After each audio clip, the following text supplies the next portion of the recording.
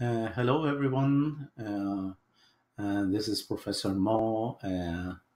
I am uh, ready to create an assembly of components that we have created for the project called the shock assembly. So I'm going to show you a shortcut of how to assemble components so that it's fully constrained, and then we can um, create exploded views from the assembly, and then from exploded views we can save it so that we can transfer it to the B-size sheet of paper. And I'm going to show you how to create bill of materials plus balloons that's attached to each component of the exploded views of the shock assembly. Okay, great. So let's just do this. We're going to go new, and then we're going to click on this tab here, or the radio button called assembly, because by default is a part solid. So we're going to click on assembly, and we're going to give a name. I will say, assembly, or the shock assembly. Okay. Or just say uh, assembly. Okay, that's good. We can just say okay, and everything is ready to go, and I have the plane in here.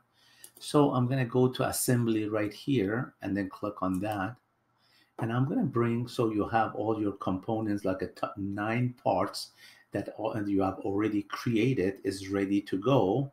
And I'm assuming that you know how to create each part of the shock assembly. And I have created videos for some of these components. Hopefully you have done the same thing and you're ready to do the assembly. Okay, so my goal is to teach you, to show you how you can assemble these components for the project called the shock assembly. Okay, let's do this. We're going to start with the use support. Okay, we're going to double click and we have the use support in here. All right, one thing you should do is when you bring the first component, which is the use support, try to say it says no constraints at this time, and you have all this, the wheels or status. So I'm going to turn it off for clarity temporarily. And then I am going to click on the coordinate, and maybe I can click on the another plane, and and is it partially constrained, and then I have this here. Or maybe if I go and use another constraint, is this partially constrained, but that's good enough, no problem. And then I can, it says constraint is invalid, and no need to so I'm going to cancel. Okay, I'm going to cancel that, because normally I just leave it, alone, and I don't need to worry about that. So let me just go to um, uh, assembly, and then we say the use support. Okay, use support. Okay, no problem. And all we have to do is turn off all this plane. I'm going to turn it off. The only thing you wanted to keep it on is the axis. Okay, that's all you need to do. And then you say, okay, check. All right, so we have created, okay, the base feature or the use support. And next we're going to say assembly. Okay, assembly. And we're gonna bring, next one is a bushing. Okay, we're gonna say bushing. We're gonna double click on bushing, and you can see that I can move them. I can use this and grab this here and move it to this location, turn it off. Make sure that it says automatics here. Just watch this window and say yes. Okay, click on the axis, and you want that to be aligned with this axis. Okay, for the axis here.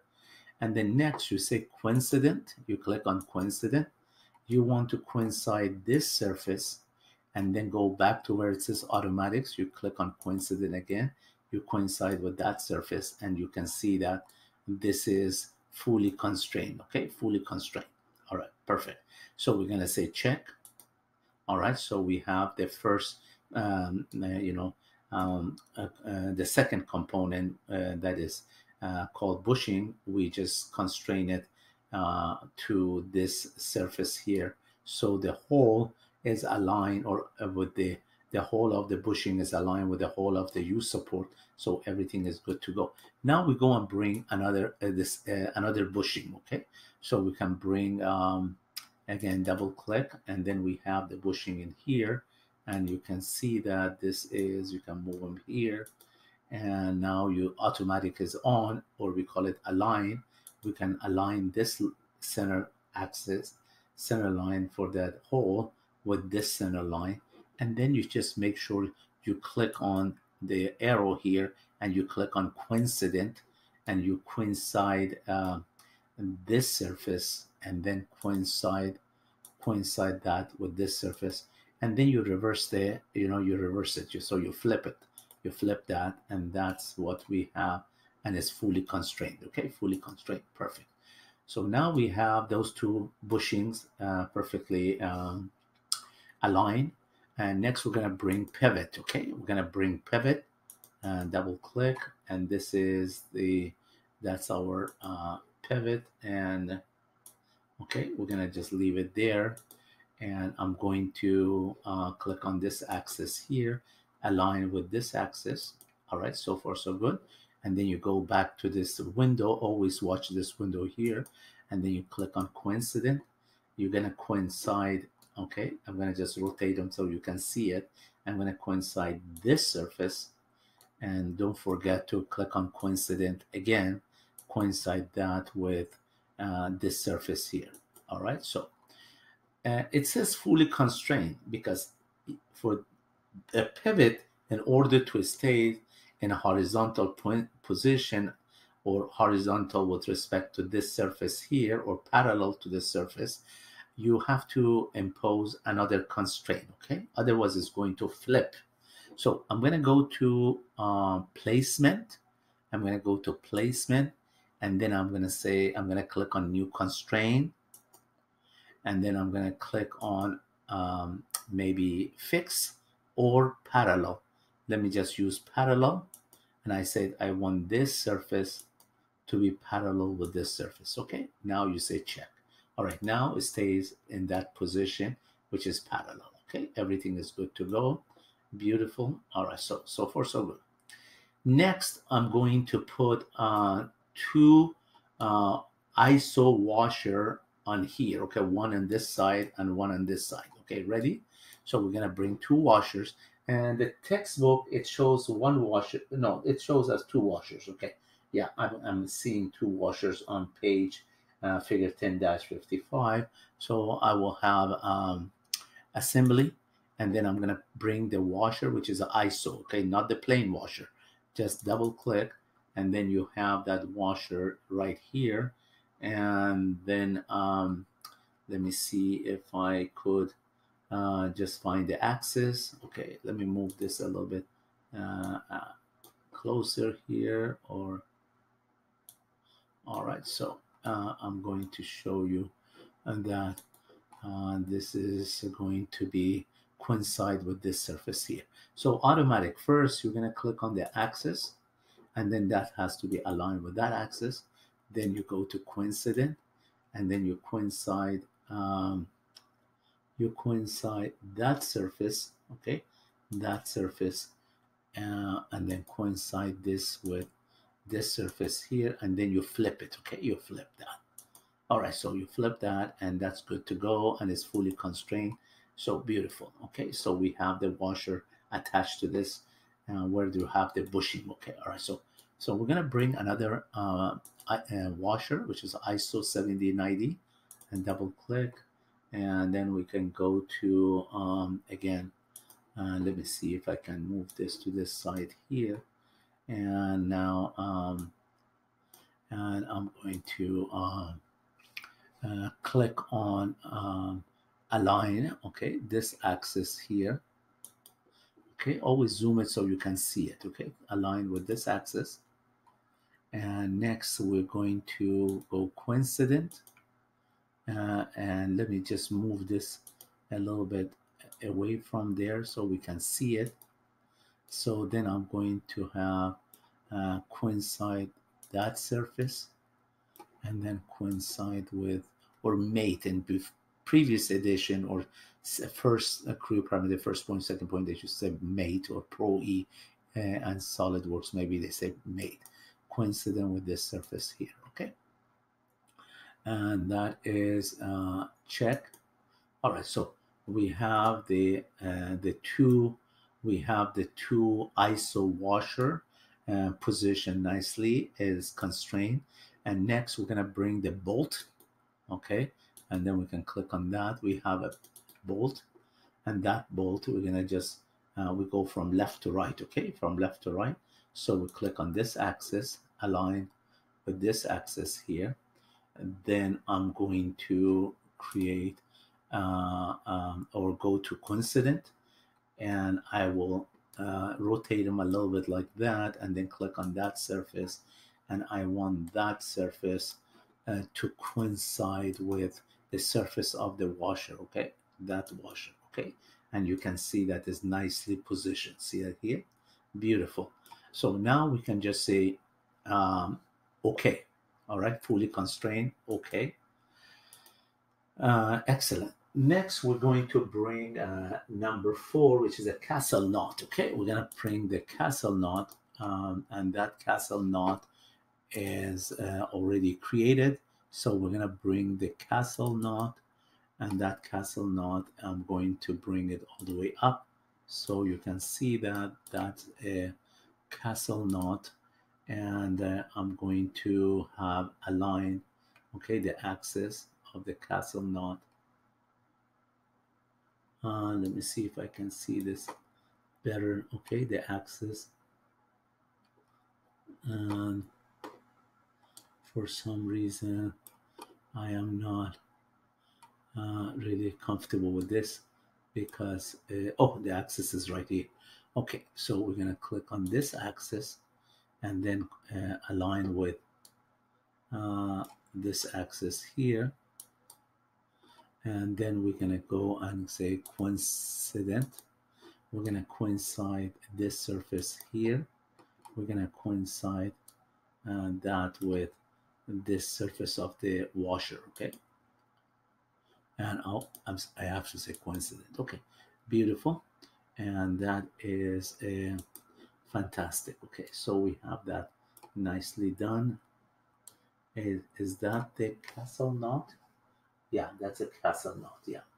So number 4 in the bill of materials, it says castle is not self-locking knot, is castle knot. Okay, excellent. So now that we have the top portion done, now we go to the bottom portion, and we're gonna bring the bracket. So we're gonna bring the bracket, and that bracket, it's this axis aligned with the axis of the shaft. Okay, this shaft here, and then we go to coincident. So we want to coincide this surface, and then coincide that with this surface here. Okay, okay, nicely done. And then maybe I'm gonna just give one more constraint for this to be parallel to that. So I'm gonna go to placement, and then new constraint, and then we go to, maybe I'm gonna use fix. Okay, fix or parallel, doesn't matter. Okay, we say parallel, so we want this to be parallel to that. Okay, and then we check. All right, beautiful. So this is already done. Very nice. And next we're gonna bring let me just put a color in here. Maybe we can put a blue color on not this one. Oh, maybe different color. Okay, this will be maybe a red. Oh, okay, it's going to change everything, so I'm gonna just leave it like that. Okay, just leave it like that. So next I'm gonna bring the washer. Okay, we're gonna have the washer. So we have 2 more components. Okay, so we'll click on the assembly. We're gonna go to regular washer, and that washer is going to be aligned the axis of this washer. Just zoom it so you can see the axis. Okay, and then it will be aligned with that, and then we say let me just, if I move this a little bit here, and then we go to coincident, and I'm going to coincide that surface, and that it will coincide with that surface. So beautiful.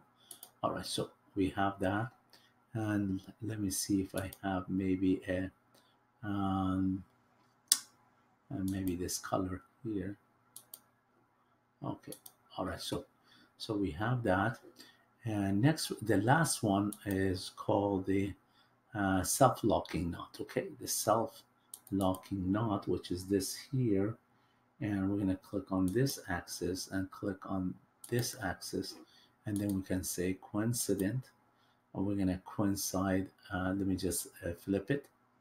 I think it should be the other way around. Okay, so I'm going to flip that.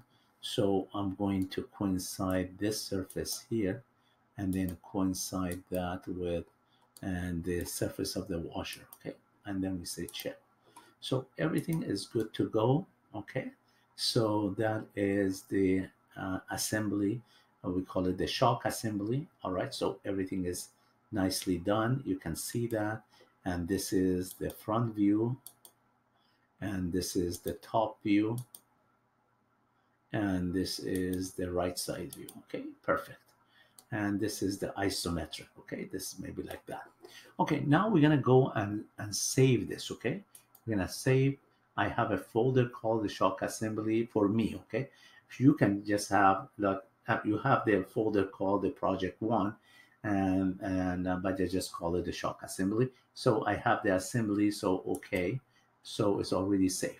Now that I have saved it and my folder, if I go and open the folder, I have the assembly that's right there. If you hover over the tab or the solid model that represent the Creo file, and it shows you what that is. Okay, and then it should go bolt. You hover over it, and it says bolt and bracket, and this is bushing. This is castle knot, and this is a drawing. I have a sheet of drawing. I have a pivot. I have a self-locking knot. Okay, and then we have U support. I have washer. I have a ISO washer. Okay, great. So now I want to show you how to create exploded view. Okay, just be patient. I'm going to show you step by step. Exploded view. You click on exploded view. And now, don't worry about this, okay? So all you have to go and do the edit, okay? Edit position. And now you click on this here, and then horizontally, you push it to the left. And then you can have the washer just horizontally. Don't lift it up now, okay? And then on this one here, we go here. Okay, and then I'm going to bring, let me see, I'm going to just take this, okay, click on it and move it a little bit to the right. And then you click on this one, you move it a little bit somewhere here, temporary, okay, temporary. And then you're going to move this one here to somewhere here in the middle, okay, somewhere there. And now we're gonna do a little bit of adjustment, okay? So I'm gonna have the bushing first, okay? I'm gonna bring the bushing first, which is here, and the distance from one component to the next component is a proportionality by I, okay? And you can see that and this is a distance from this bushing to here, and this they're approximately the same. And then I'm gonna just move maybe a little bit. I'm gonna move the that is castle knot, okay? Castle knot, a little bit of a space, and then my the bolt is also okay. Maybe I'm gonna bring a little bit of washer a little bit closer, and then I'm gonna bring, you click on it, and then you can bring the what do we call that, the bolt. Okay, we're gonna move it a tiny bit. Okay, this is all good. Now if you wanted to lift all these components, 1 2 3 4 5 6 7 component, this is what we do. We're gonna click on one component and then hold the control button down. Okay, hold it down, and then a little bit zoom so you can click on it. So we click, that means you're selecting. Okay, and then I'm gonna select this one, and then I'm gonna select this one, I'm gonna select this one, and then finally select that one. Then holding the, pushing down the control and the button on the keyboard, and then you can just grab the vertical axis and left them, okay, simultaneously. So you don't want it to left this one by one because the axis will be different, will be off, okay? So that's good enough. That much left is okay. And then I'm going to maybe just move this a little bit down, okay, a little bit down, just a tiny bit.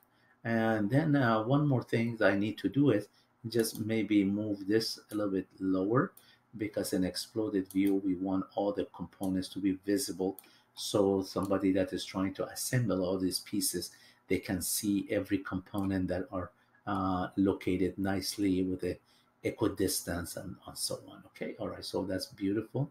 So that's what we have in here.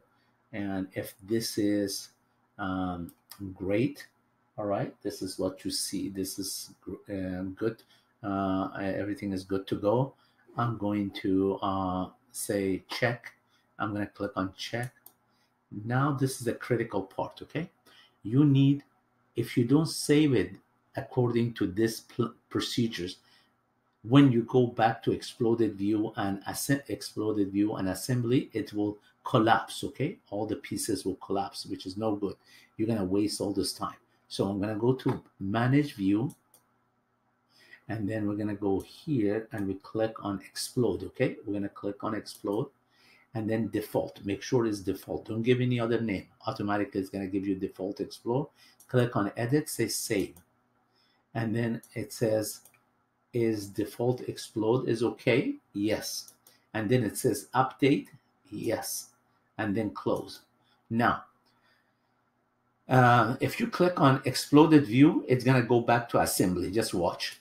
Okay, it's going to go to assembly. If you click on exploded view again, it's going to give you the same thing that we did, because we save it under the manage view. Okay, under manage view. Every time you make any changes or any edit, you want to change the spacing, you can just go through the same thing, procedures, to make sure to update it. Okay, like I'm going to show you one in here. Say if I wanted to bring these components a little bit down, okay, so I'm going to go edit position.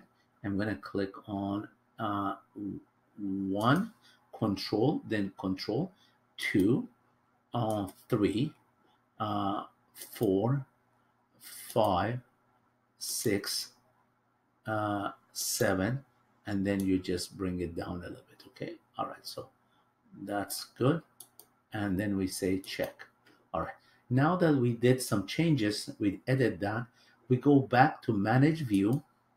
It's already default. Okay, just it says edit, you say save, it says default, yes, it says update, you say yes, and then close. Okay, everything is good to go. Now you don't need to save this on your folder, because exploded views is integral part of the assembly, so you don't need to worry about saving again. This save is important because I wanted to transfer this exploded view to a sheet of a drawing called B-size paper, okay? And then I can show you the bill of materials, how to create bill of materials or table, and also balloons, all right? So if I go to assemble, that's assemble, and this is exploded views, okay?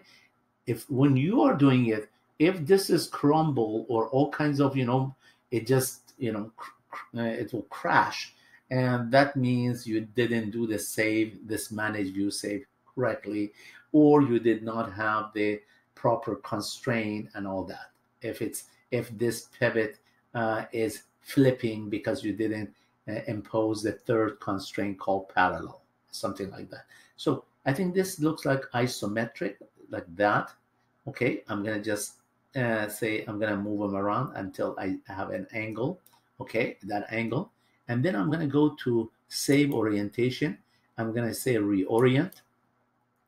I'm going to call it view name. You can call it any name, any type of file name you want for that position of the exploded view, because we want to transfer it to a sheet of a drawing. Okay, so I'm going to call it a Mo. Okay, Mo, and then make sure you save it. Okay, you save it. Okay, so save, and then okay, and now we go to we're going to open new. We're going to say drawing. Okay, drawing, and then we call it bill of materials. Okay, maybe bill of material. Okay, that's the name of this exploded view and a sheet of a B-size paper, bill of material, and then I'll go okay, and then empty with format, browse. We're going to use B-size paper. Okay, B-size paper. For mechanical drawing, you use C-size paper. All right, okay. And now we have this B-size paper. We're gonna go general view, and you say default, no combined. You say default all, okay, and then you click on this area here, and then you can see that we have the same thing. If you want to look for Mo, yes, yet you have the Mo because I save it under Mo. So I'll go okay. So it looks better. You see that here? It looks better. The orientation is better. So I'm going to maybe, if you wanted to right click and unlock the view movement, so you can. Oh, I see. It was already unlocked. So let me just select again and say unlock it so you can move them to different location. All right. So is that cool? And now if you wanted to scale it a little bit bigger, double click. You say scale, custom, scale, and we're going to say 0.005. Let's see how it works, how it looks like, okay? And this is a little bit too large. Yeah, I'm going to make it 0.004, okay? Scale, we're going to go 0.004, and that's better, okay? Let me just get rid of this. All right, so now this is what we have in here. I'm going to create a table or bill of materials, okay? Put your seatbelt on and we're going to do this, okay? We go to table and then click on table, and then we say table, and then it says insert table, okay? Insert table. And then it says 4x2. That means we have 4 columns and 2 rows for time being. Yes. Okay. And then we're going to position it somewhere here, okay? So I'm going to give maybe item numbers, okay? I'm going to just make it a little bit, I'm going to modify the bill of material the way that the book has. I'm going to change that to here. I'm going to call it, I'm going to double click on here. Okay, double click on here. And then we're going to type index, okay? Index, capital letters, or we call it item numbers, okay, or index. And then you just in here we say QTY dot means quantity. Click outside the table so you can just start from here. We say name or part number, or we call it description or name, okay? Name or description of the part. And then if you wanted to make this a little bit in the middle, okay, so that is, or you can say center. Okay, beautiful. All right, so next I'm going to just put, I'm going to click on here. We say materials, okay, material. All right, so beautiful. So we have 4 columns and 2 rows. Now we're going to use something called, we go to repeat region. Okay, we go repeat region. That is okay, we go repeat region, and then we say add. Okay, we say add, and then we click on we click on this here, add. Let me see if I go to repeat region, and then it says add. I'm gonna click on, I wanted to see if I can click on this or add. So you click once, you click once underneath the index. Okay, so you see a little circle up here. Jump over the quantity under the name, you click twice. Okay, once, twice. You see a little circle appears, and then you say done. Okay, that's all you have to do. If you wanted to adjust the column width, you need to go to underneath here. It says general. It says table column, and then if I click on here, I'm gonna change that to say 0.75. Okay, 3/4, and then I'm gonna make the quantity also the column width 0.75. Okay, and I'm going to double click on here, and I'm gonna have 2.5 for the name, because it's a little bit, the length is, it should be more, or the width should be more for the name, and then the materials is fine. Okay, the materials is fine. So now don't forget to change the table column to general. All right, so now if you want, all right, so if you want to generate the table now, you say repeat region, and then you go to attributes. Okay, oh no, I'm sorry. So this is what I'll do. I'm gonna double click on here. I'm gonna double click on here, and I'll say index. Okay, I'm gonna click on let's see what happened to the index. Index is assemble. It should say index. Okay, and let me see if I click on here. It should say line materials, middle, repeat. Oh, RPT. Okay, I also say RPT. Then I'll say index. Then I'm going to click under the quantity, double click, and I'll say repeat. I will say QTY, quantity. Then under the name, I will say ASM, ASM, member by name. Okay, by name. All right, don't worry about the materials. Okay, the cell under the materials. So do not worry about that. Then you go to repeat region, and you click on attributes. You highlight the attribute, you come back here, and you click on, see it is highlighted, this cell, this cell, and that. Just click anywhere inside. Okay, just a click, and then you say no duplicate, and then done and return. Okay, you see all this information, and we say done.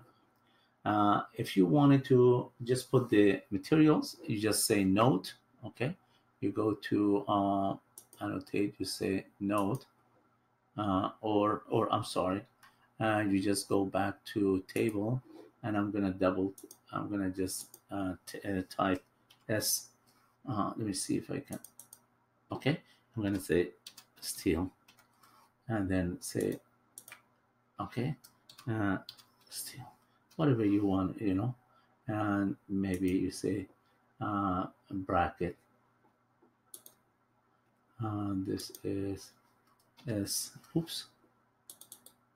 Okay, STL, and do the same thing in here. And you have to click outside and then come back here and say steel. And okay, oh my, okay, just say this. Okay, and then let's see, say I'm gonna just give the same name. Okay, so I say all, just to complete that, because we don't know the material, so I'm just making this up. All right, so and then this, maybe if you want to say this is, come on, STEL, and then I'm gonna say aluminum. Okay, for the washer, maybe I'm just say AL for aluminum, and then and then this is a aluminum. Okay, so now that we have the bill of materials, and then it says index 1 or part number 1, it's a bolt. So let's go to create balloons. Okay, where it says number 5, create balloons. Say create balloons all. So you have all this, you have the balloons automatically positioned there. And if you wanted to adjust them a little bit, you have, it's up to you. You can just make it a little bit more organized if you want. Okay, so just click on it, and then you can just tilt it a little bit. Okay, so tilt it, and then this is all right. So, and then you can just put your information on the title block, and I leave it up to you to do that. I think this is what I wanted to show you on a B-size paper. We have a exploded views that we created on here. See that that's that's exploded views, and this is assembly. All right, so and then you can just click on it again. That's exploded view. And if we go to this sheet of papers, you got the exploded view of bill of materials and the balloon, and then put your information on here. Okay, all right, on the title block. I think I'm done with this work. I hope this was educational, this was informative, and just subscribe to my YouTube videos, and put some comment in there to see if you really was easy to follow my instructions here. Okay, thank you. All right, see you on the next video.